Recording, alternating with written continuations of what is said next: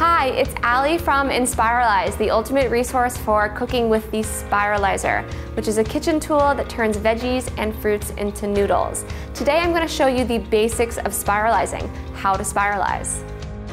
So to get started, you'll need a spiralizer. I'll be using the Inspiralizer, which is the official spiralizer of Inspiralize.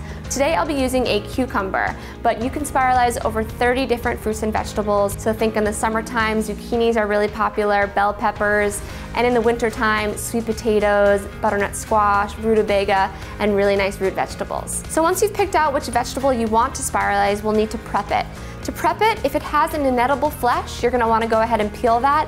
If the flesh is edible, I recommend keeping it on because it's crunchy, it has a lot of nutrients, and it'll hold the noodle shape up a little better, but it's total personal preference and it depends on what you're making if you wanna keep the skin on or not.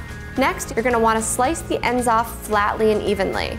And once you've done that, you can also take it a step further and actually slice the vegetable in half. And if you're new to Inspiralizing, I recommend doing that. It gives you a little better leverage when you're spiralizing and you'll get nice, even, consistent noodles. So once you have your prepped vegetable, you're gonna wanna set your spiralizer on the countertop and secure it down. So you just press down firmly in the middle and you're just gonna flip these counter clamps down. Okay, so once you're suctioned firmly to the countertop, you can select your blade shape. The Inspiralizer has 4 different noodle shapes, and today I'm gonna be using blade D, which makes spaghetti-style noodles. So now that our spiralizer is suctioned down to the countertop, we know what noodle shape we're gonna make, we're ready to load our vegetable on and spiralize. So I'm just gonna grab my veggie here, and what you wanna do is you want to center the Inspiralizer on your vegetable right here. So I'm just going to put my vegetable on, push this back handle in, and firmly secure the vegetable.